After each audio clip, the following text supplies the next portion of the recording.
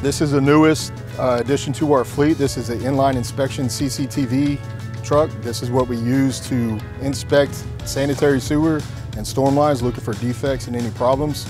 Try to be proactive and reactive at the same time. Fix problems before they become major issues and address issues as they come up. There's a robotic remote control camera that we drop down into the line. We drive it through the line and we look for any issues such as cracks in the pipes, roots, defects. When the pipe's not true, it can cause issues. We know that it's potential to fail. We report this, we schedule repairs, we come out, we excavate, we make any necessary point repairs so that we don't lose service and can continue to provide service to the customers. It's essential. Everything we do is based off of this. This tells our crews exactly where they need to go dig. This saves time and money.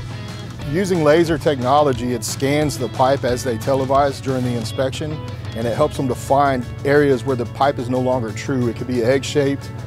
This is telling us that improper backfill, poor installation, or just pipe failure is starting to occur at that location. It gives us the ability to go out and address that before it becomes a major issue.